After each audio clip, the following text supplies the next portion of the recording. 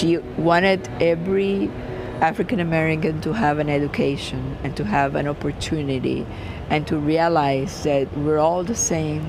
For almost 3 years, Nilda Komos has been studying every aspect of Mary Mcleod Bethune. I studied all her smiles and how she expressed herself, the way she turned her head and the pictures, the way she stood.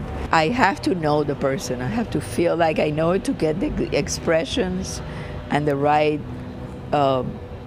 posture. She studied her to sculpt her. Nilda Komos, the sculptor who's bringing Mary Mcleod Bethune back to life in 16 feet of marble, honed from Michelangelo's caves in the Tuscan mountainsides of Italy. It's like the biggest honor in history that you can give a person is to do a sculpture in marble. Komos landed the job before Florida even chose the person she'd be sculpting to go to the U.S. Capitol. One of 11 finalists for the honor and the only woman. Komos was the only sculptor in the group who could work in marble. I think that had a lot to do with me getting chosen. Mary Mcleod Bethune will be the first African American to represent a state in Statuary Hall.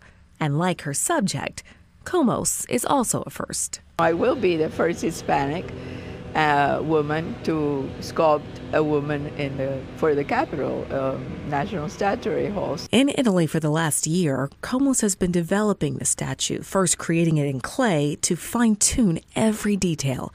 From there, she's used centuries-old techniques to copy it to the marble stone. Now she's cutting, chiseling, and etching the raw slab into a vision. She's 70% completed. You can already see, her smile and her. It's you don't have all the details, but it's there. Everything is there already. Back in the States earlier this month and talking only to WESH 2, Komos gave us more exclusive details about this work of art. She's going to be the only sculpture in the Capitol with a cap and gown.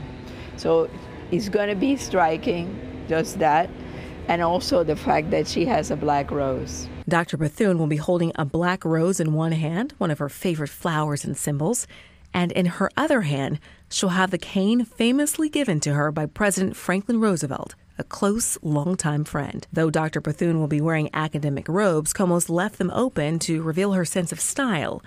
It's also a nod to her work as a civil rights leader. Komos is now back in Italy to finish the sculpture and ready it to ship to the U.S. Capitol. Before she left, we asked Komos about the detail that she's most excited to see come to life as she finishes the work. I think it's her expression. Yes, because it's like everything else follows her expression.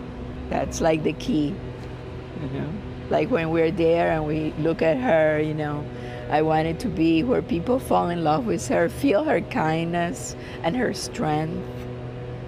It's a balance between strength and kindness. Incredible, right?